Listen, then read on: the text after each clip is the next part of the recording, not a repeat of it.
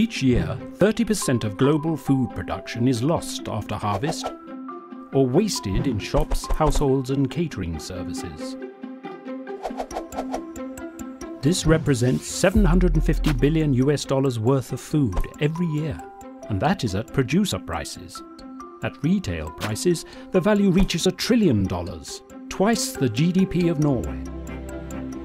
If nature asked us to pay the total bill for food wastage, it could charge society at least another $700 billion a year, because that wasted food still caused greenhouse gas emissions and climate change damages, used water for irrigation and increased water scarcity,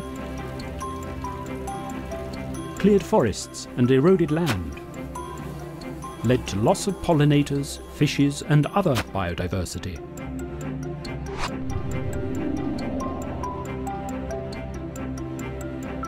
And there is more. Social costs worth another $1 trillion are caused by food that never added one bit of nutrition to humanity. This includes pesticides' impact on human health, loss of livelihoods as natural resources become more scarce, conflicts induced by pressure on natural resources, and subsidies spent to produce food wastage.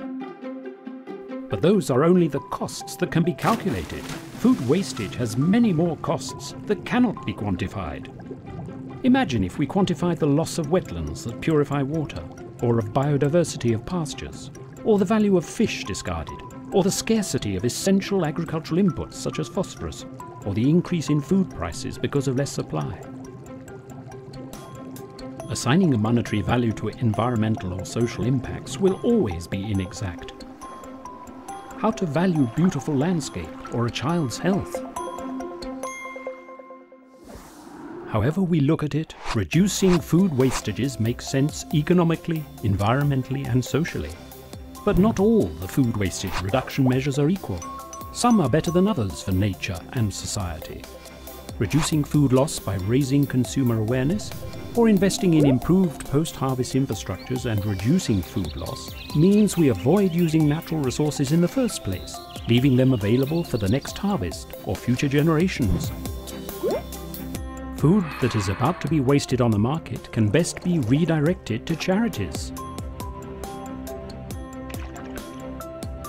Or if it is not up to human consumption standards, then think of feeding it to livestock, so that there is less need to produce animal feed. When you save the food, you save the resources used to produce it. Food waste used to produce biogas is surely a better option than dumping it in landfills, but this wastage reduction measure is the least environmentally effective. All food reduction measures are different in terms of climate impact and use of water, land and biodiversity.